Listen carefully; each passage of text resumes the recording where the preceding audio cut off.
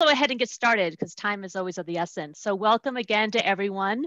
As many of you know who have attended our Lunch and Learns in the past, I do have some logistics I want to go through, and then I will welcome our guest speaker for today. So again, you are muted, and we are going to ask that you stay muted, and that's really just to reduce distractions, especially for the recording.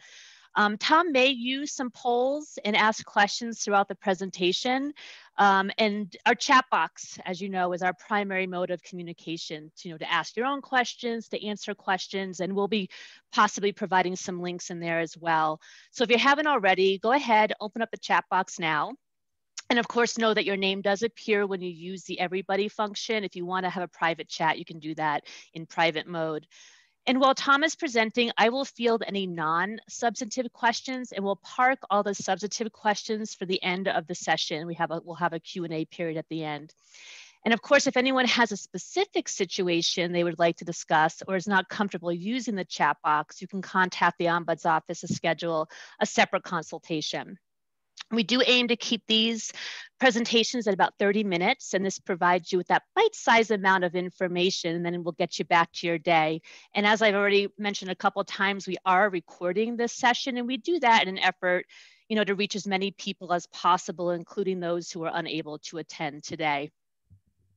Later today, at some point, I will send a follow-up email with links to the feedback survey, any references that Tom provides, and information about future programs.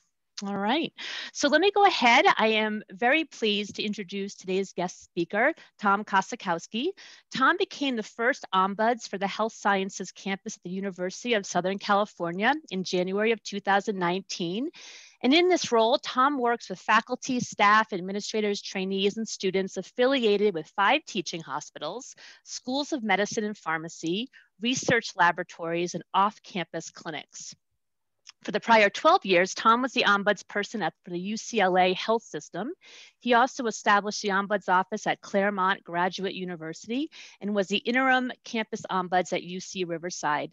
He served on the board of directors of the International Ombudsman Association, including a stint as president, and frequently teaches and mentors new Ombuds.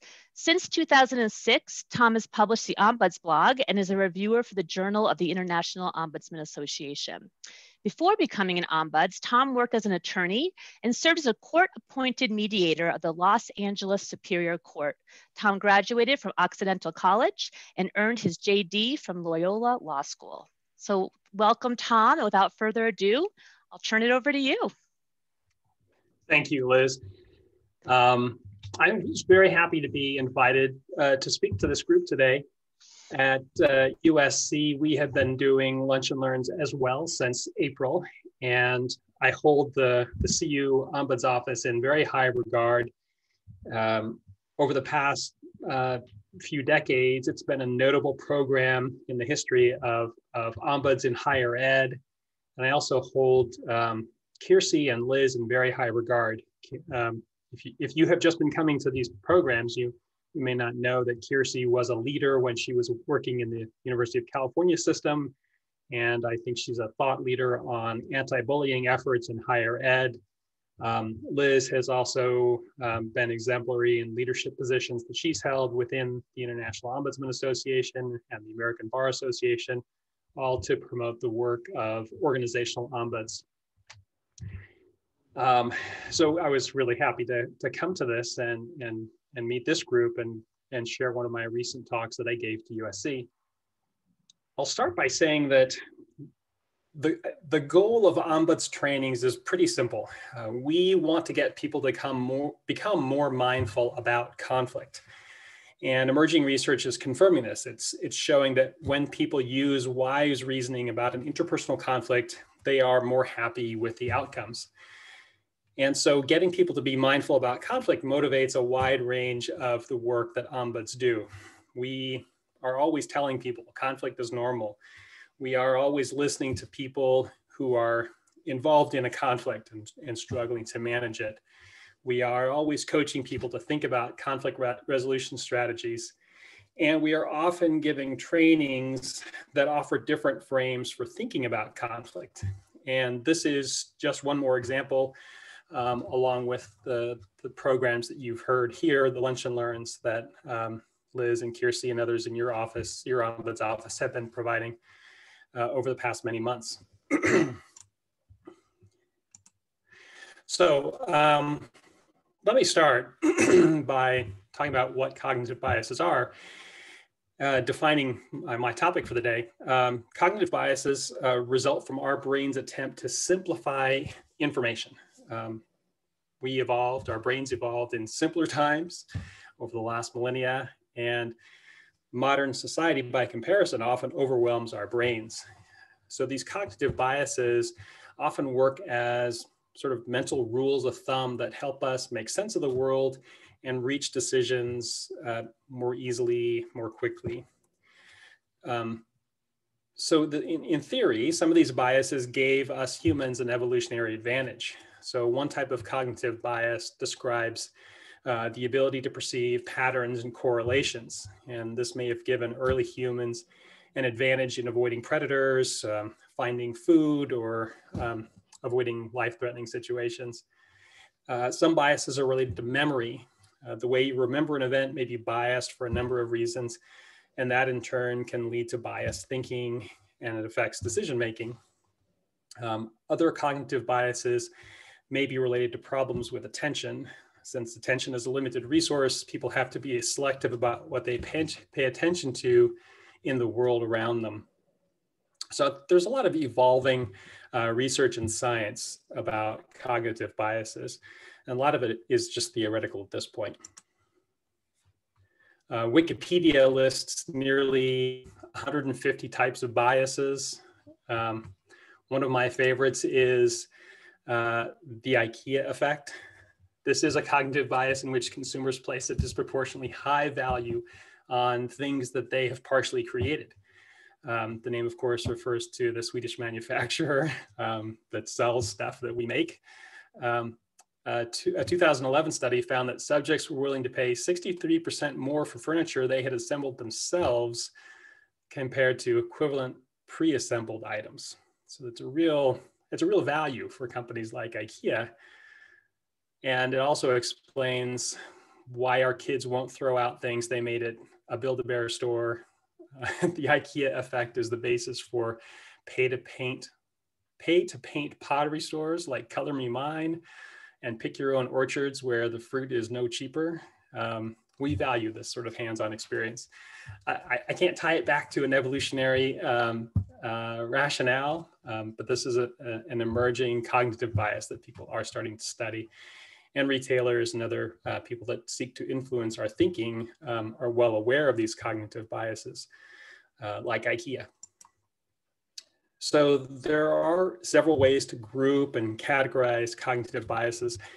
Some of the biases relate to our facility with numbers, others with information processing.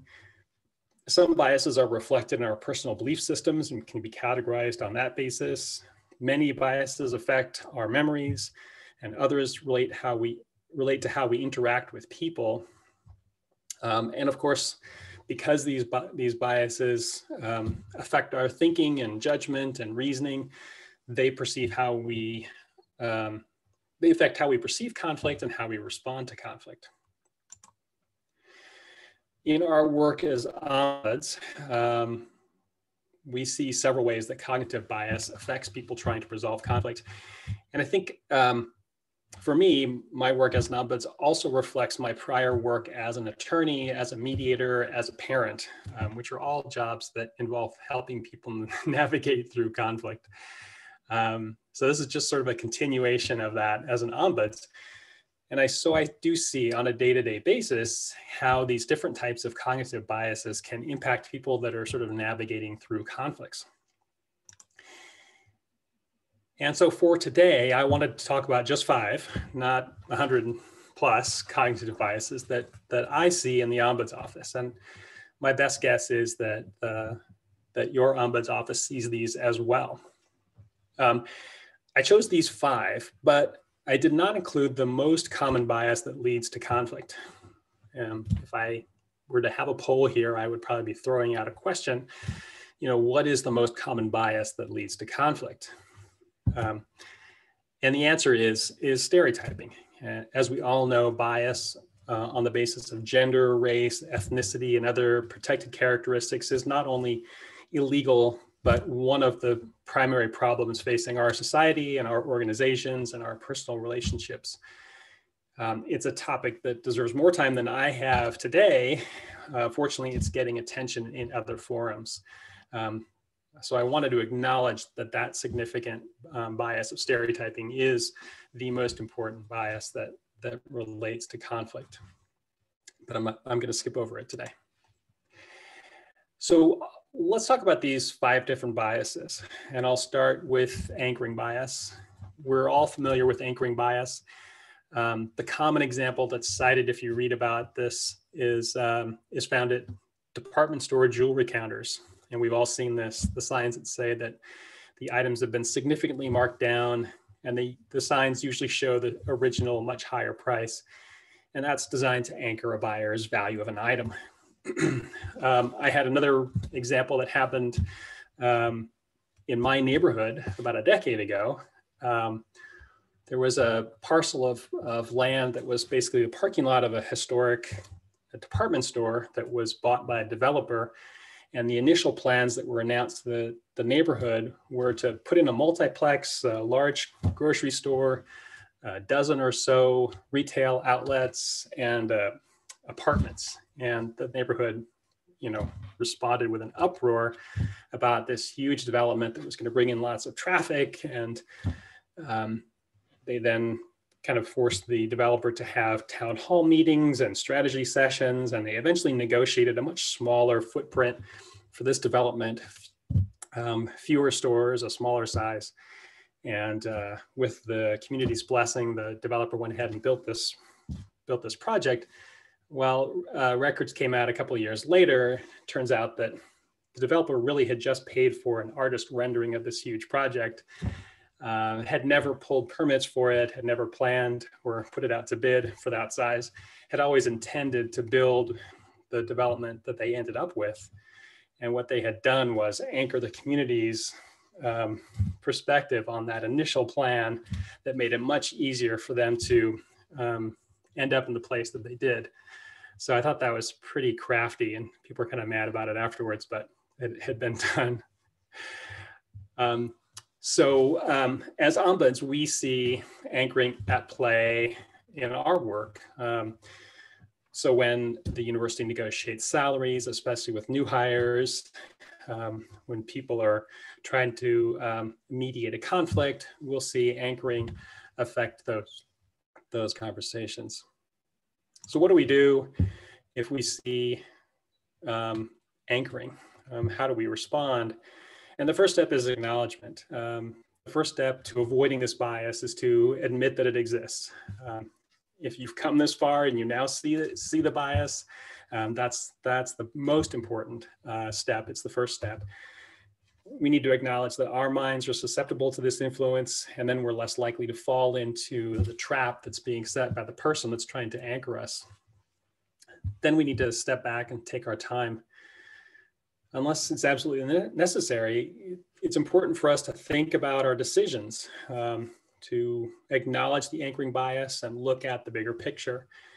And then we respond by diffusing the anger clearly and forcefully, like saying, I'm not trying to play games with you, but we are miles apart on this item. If you don't diffuse this anchor first, you're essentially implying or admitting that the anchor is within the bargaining zone. So you need to do that. You need to quickly acknowledge that there is this anchor that you're not going to deal with. And after you do that, after you diffuse the anchor, then you move to your counter proposal. And many people will often avoid repeating the anchor so that they don't give it any more validity.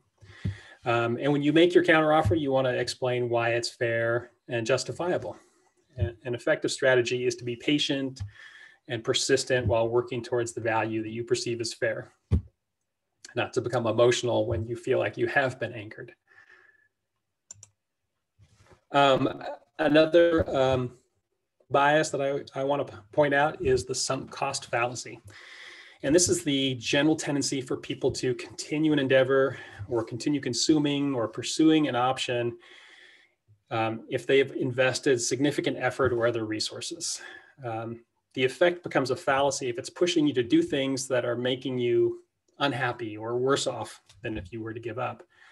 The classic example of the sunk cost fallacy is a gambler who continues to bet even when they're down.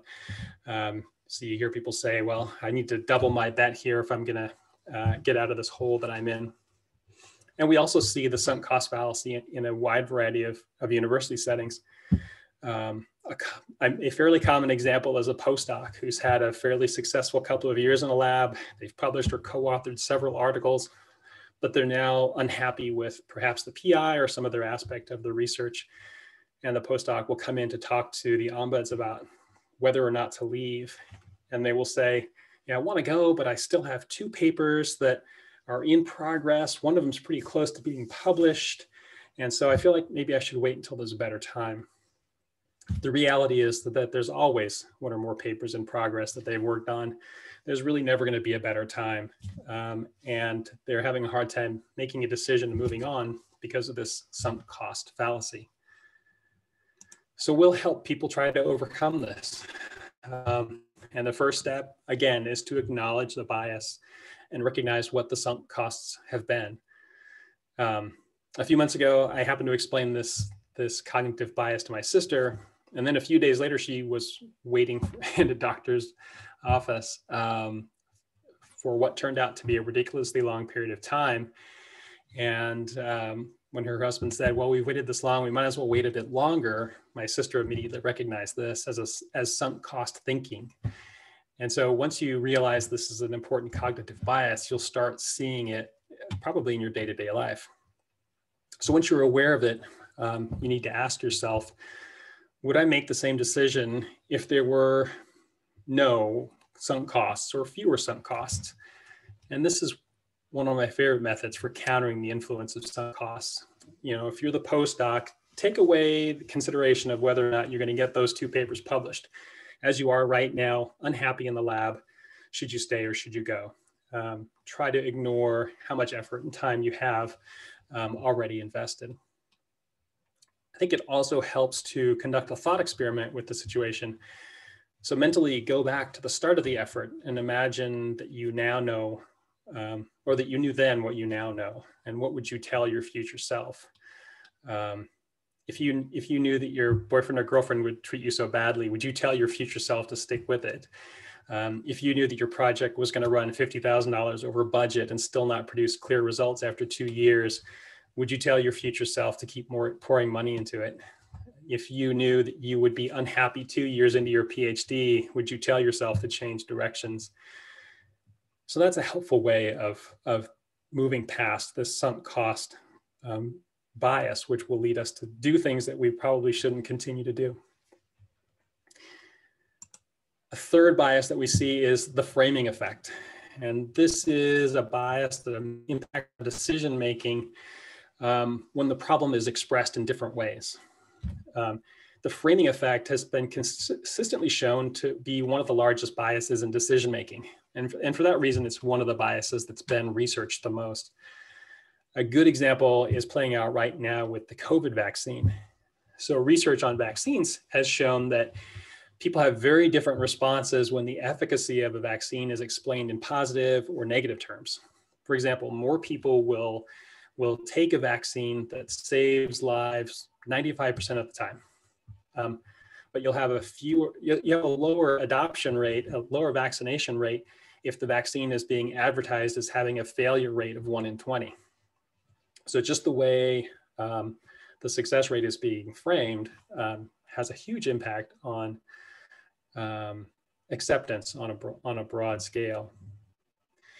Researchers are finding that framing effects increase with age. And as we know, age differences are very important when considering healthcare and financial decisions. Interestingly, the framing effect seems to disappear when encountering it in a second language. So people that are speaking English as their second language think more objectively about things, and they're less influenced by the positive or negative frame. In our work as ombuds, we're always presenting people with options to resolve their conflicts. And it's important for us to talk to people about how their options are framed and to help them think about different frames that might enable them to make a more informed and more rational decision. So reframing is what we do. It's a very common strategy for ombuds and for mediators, but it's also used by psychologists, life coaches, political speechwriters, pollsters, public health officials. The first step is to recognize that the problem has been framed in a particular way. And the easiest way is to recognize the frame is to look for alternate ways of framing. Talking with another person who probably doesn't think like you or doesn't share your same goals will probably be a good resource if you're trying to brainstorm alternative perspectives on an issue and try to understand a different frame. A second strategy is to identify the various relevant interests that are being presented by the frame. Oftentimes, issues in conflicts are framed by people's different positions. And I'm going to draw a distinction here between positions and interests. And this is something that an ombuds can help people do is recognize when there's a difference between someone's position and their underlying interest. So for example, an employee may say, I don't want to work past 4 p.m. That's their position. And their supervisor might say, you have to work late so we can get the new students registered for class. That's their position. This conflict now is being framed by those two positions. But it's important to recognize that the positions have underlying interests. The employee may be concerned about setting a precedent. They don't want to work late in the future, or they may want to get home to care for their children. On the other hand, the supervisor's interest may not be reflected by their position. The supervisor may think that the employee is the only one qualified to register the students, and that's a huge priority for the department. So if those two parties can talk about their interests, they may be able to move past the initial frame of the conflict. A third technique for reframing when there's a value conflict is avoidance. And we do see this, where the parties presented with a conflict are sort of at an impasse, and they agree to disagree on certain points. They're unable to change the frame or develop a new frame together. But they just simply decide, well, we can't agree on this point. We're going to move beyond it. I think overall, it's important to acknowledge that framing is a very fact-specific exercise. It's hard to give lots of generalizations about how reframing works because it really depends on the circumstances of the conflict and the frame being used. And it always helps to have a knowledgeable, patient, and neutral person to help you with reframing. There are probably several people that might be able to do this for you, and I want to encourage you to think that the ombuds should be first on your list if you have a problem where you feel like the frame might be inhibiting your ability to work toward a resolution.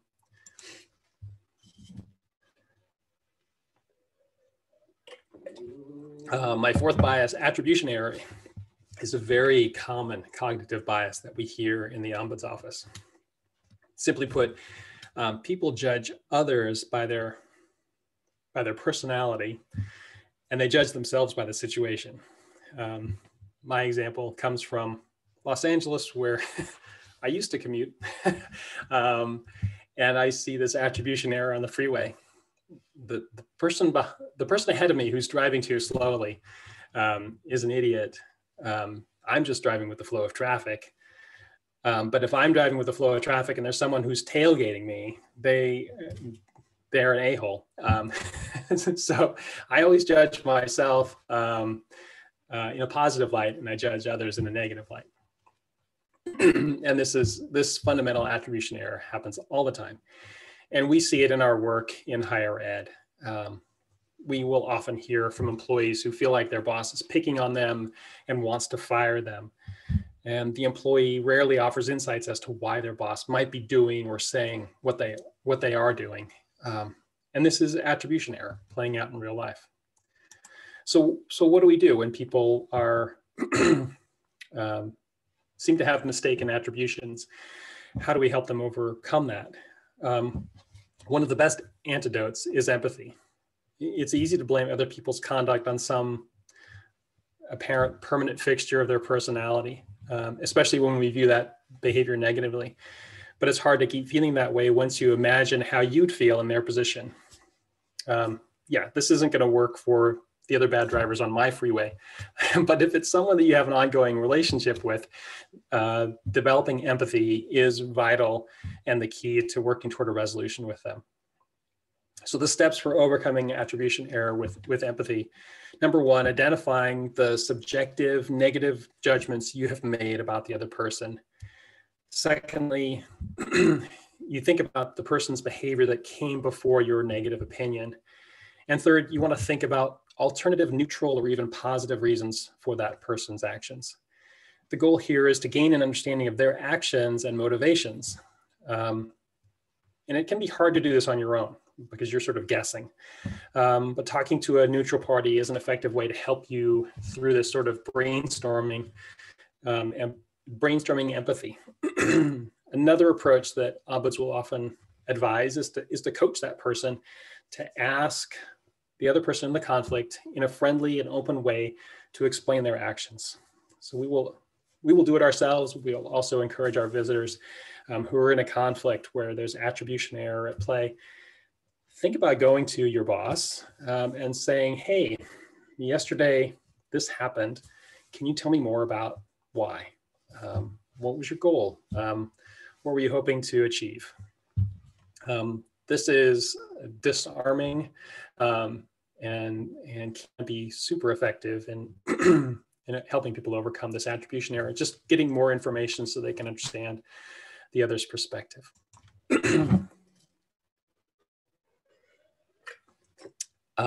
Finally, I'll talk about the zero-sum bias. And this is a false belief that when people interact, one person can only benefit or gain if another person loses. Neuroscientists and evolutionary neurologists believe that zero-sum thinking was an evolutionary adaptation to the time where we lived in small bands of hunter-gatherers. In those times, resources like food, mates, and other resources were finite and often scarce. So more for one person by default meant less for another. However, today things are obviously different, but we still have a tendency to think in zero-sum terms. And when we do that, when we think about things in the zero-sum terms, we're more likely to be competitive, less likely to be cooperative, because we see people as a threat, an existential threat. So for example, when students think that they're being graded on a curve, a grading scheme that makes the allocation of grades zero-sum, they're less likely to provide assistance to their classmates because a classmate's gain could be their loss. That's a rare example. I think the reality is in higher ed, the conflicts we see on a campus are almost never zero-sum. There's almost always some way of working toward a resolution where not everyone either wins or loses proportionately. Part of the reason why conflict makes us think in zero-sum terms is, as I said, this survival instinct that conflict can sort of trigger. When we have the zero-sum thinking, we're often focusing on short-term gains and losses, but that's counterproductive because we need to cooperate with other people. Our success as a student, as a faculty member, as a staff member on a university really is intrinsically linked with the success of our work group, our lab, our class, whatever project we're working on. So an effective strategy for countering a zero-sum bias is to talk to someone outside the conflict who can help you be calm and assess the situation and explore outcomes that you may not have thought of that are collaborative and positive. And once again, this is an ideal role for your ombuds who understand campus situations and can offer neutral insights and maybe even draw on their institutional knowledge with other examples of non-zero-sum resolutions. I'll conclude with some general guidelines. First of all, we can all benefit from knowing more about cognitive biases. And I'll put some resources in the chat that are actually pretty interesting and easy reading. And knowing more about these biases will pay off. In a study fairly recently, researchers gave feedback and information to help the study participants understand biases and how they influence decisions. And the results of the study found that this type of cognitive bias training can reduce the effects of the bias by about 1/3. So once we recognize our biases, then we can begin to be more deliberate about challenging them ourselves or getting help from others to challenge them. So if you meet with an ombuds, they will help you consider the influences on your decisions that will lead to better choices during a conflict. And ombuds will be gentle and will ask you questions like, what are some of the factors that you've missed? Are you giving too much weight to these factors or considerations? Are you ignoring relevant information because it doesn't support your view? They'll engage in that sort of conversation that will help expand you past these cognitive biases and lead to better decisions. Okay, so I've dropped some the further reading into the chat, and I'm not sure how we're doing on time. So yes, Tom, let me chime in. This is Liz. Thank you so much. That was great and very informative. Yeah, we're at 12:31, so I know some people are telling me privately they need to hop off. But for those of you who want to stick around, Tom, can you hang around for a few minutes? Because there was at least one question that I've seen so far in the chat. I will stay as long as anybody wants. Okay, great. So for those of you who need to leave, thanks so much for joining. And of course, we'll continue recording, so you can always check the recording later. I'll include that link in the follow-up email. So the question, Tom, that came in was, how much does race and gender layer into these 5 biases on a regular basis? And they give a little bit of some context and example. Yeah. So they say, for instance, it may be tough for a person of color or a woman to find another lab or another job or develop a new frame to negotiate from a place of power, or to be in a space where they have the authority that they feel they need to speak up. So any thoughts on that? Wow, that's a great question. And I think it highlights the fact that these biases that are reflected in privileges are so important.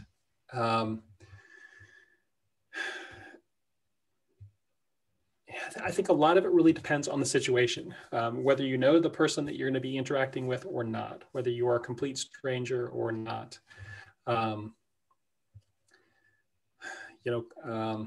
And there probably are a variety of tactics, and I don't know which is the most ethical or which is most comfortable for a person in an individual case. I know of situations where the person with less power is using code switching to make them seem more appealing, less of a threat. I know people that will do research on the person that they're going to be interacting with and finding out what their, to develop a best guess about what their underlying interests are, so that they can appeal to those when they start the negotiation. Yeah, I think it's very fact specific. Yeah, I'm interested in hearing what you think about this as well, Liz. No, I think that's right. I think, Kiersey, anyone else that has some thoughts, I can unmute you if you let me know in the chat that you want to speak. But yeah, I would agree with what you're saying, Tom. I think, so many of these situations, it's not a one size fits all, right? You're going to have to use judgment and discernment, consider not only the people involved, but the relationship. And then you said it earlier, what's your goal? What are you trying to achieve in trying to really flesh out, how to approach or how to resolve biases or anything for that matter.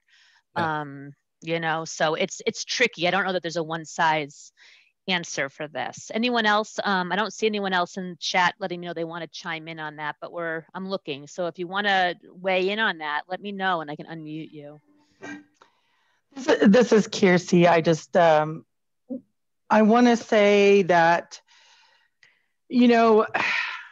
this question is like the $4 million question. Mm-hmm. And I have personally been looking for research-based answers to this question for at least 20 years.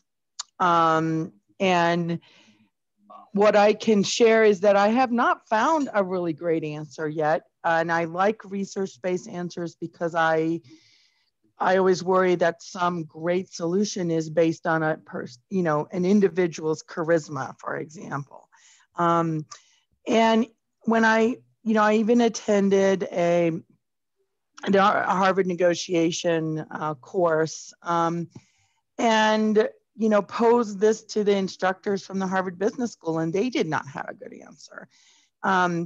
So, from my perspective, we need more people of color to be doing research on these issues. I haven't come up with a satisfactory blanket answer.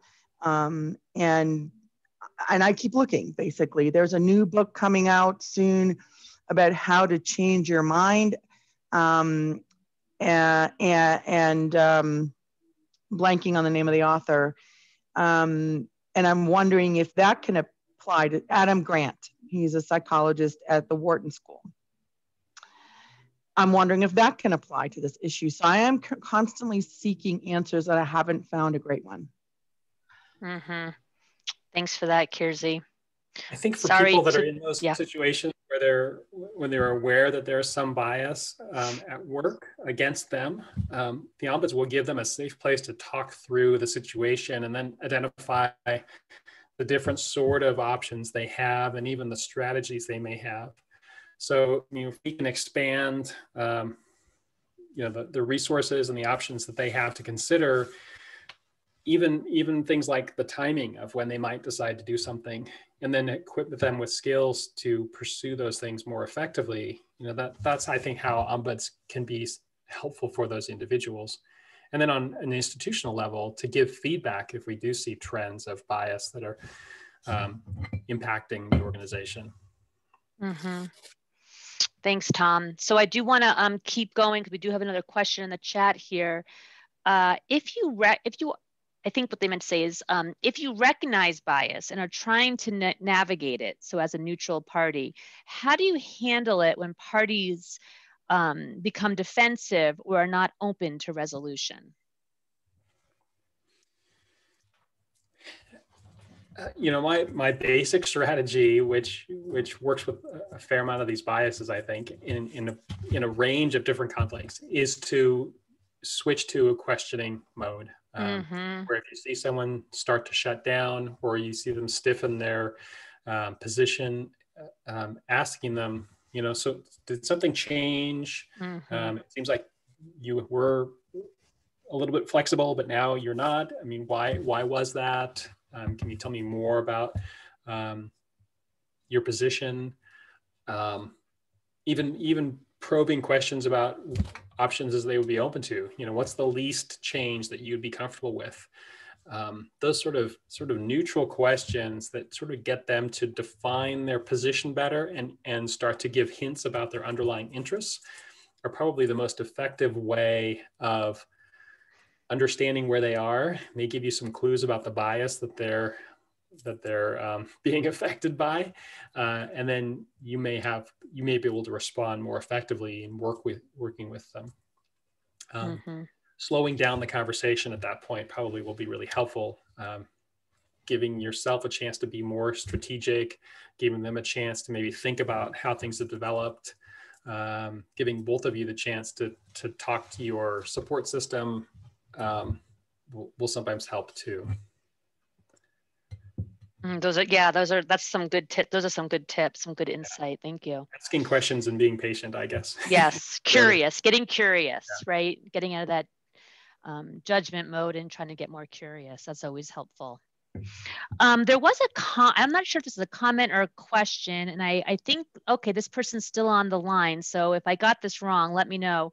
But there was a comment that it was very helpful to hear examples, that that folks can relate to. But there seems to be still a remaining question of how to improve recognizing the bias. So how do you, are there any tips you might offer on how to know when it's happening, when it's creeping in?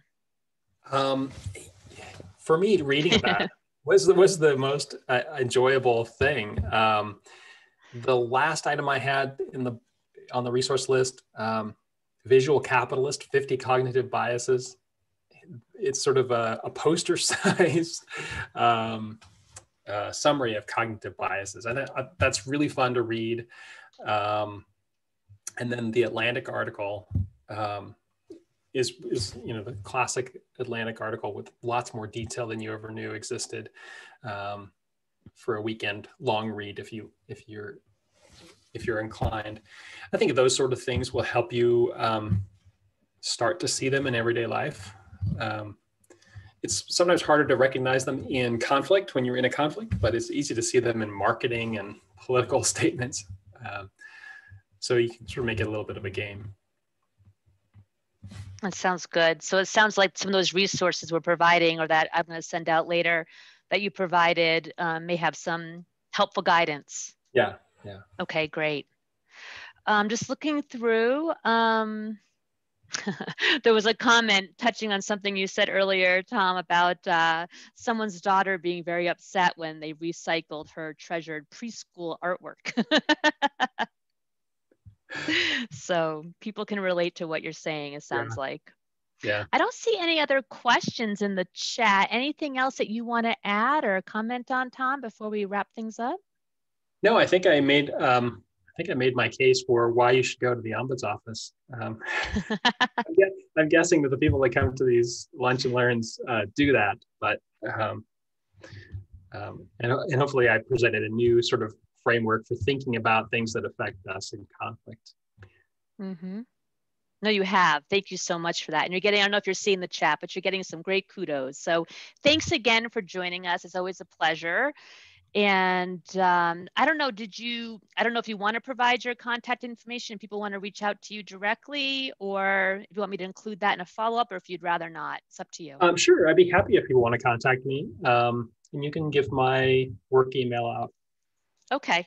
So for those of you still on the line, I will go ahead and include that in the follow-up email later today or tomorrow, maybe. So, okay. All right. Well, thanks, everyone. Have a great rest of your day. And thanks, Tom. Thank you, everybody.